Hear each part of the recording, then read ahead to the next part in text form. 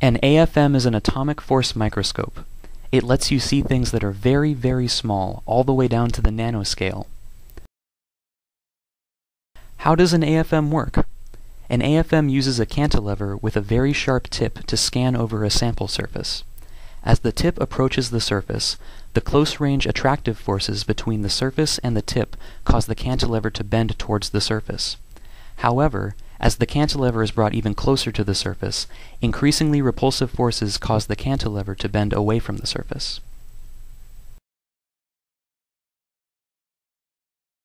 An AFM has a Z scanner that moves the cantilever up and down, an XY scanner that moves the sample back and forth underneath the cantilever, and a position detector that records the bending of the cantilever. The position sensor works by tracking a laser beam that is reflected off the flat top of the cantilever. Any bending in the cantilever will cause changes in the direction of the reflected beam. The position detector then tracks and records those beam changes.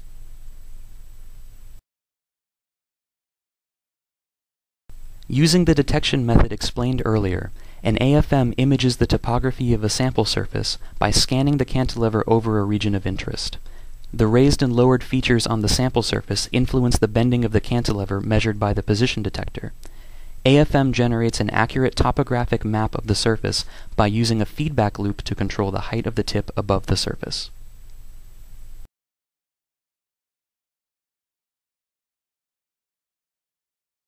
There are two major methods of AFM imaging: contact AFM and non-contact AFM.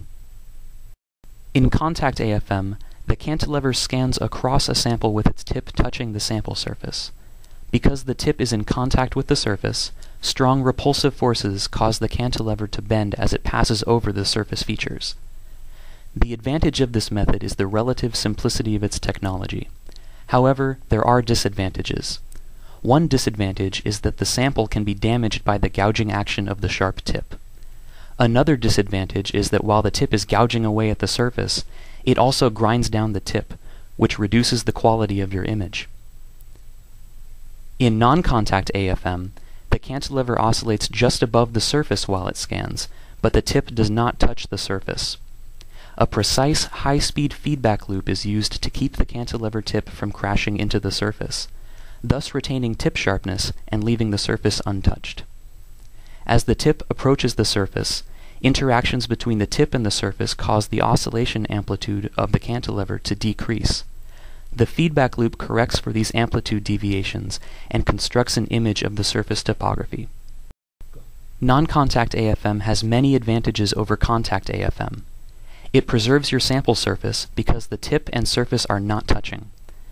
By prolonging the sharpness and lifetime of the tip, it allows for high-quality imaging over many scans. This also brings down the total operating cost of the instrument, as tips are expensive to replace. Atomic Force Microscope, or AFM, is a powerful tool that enables you to see, explore, and obtain measurement data from your samples at the nanoscale. For more information, please visit parkafm.com.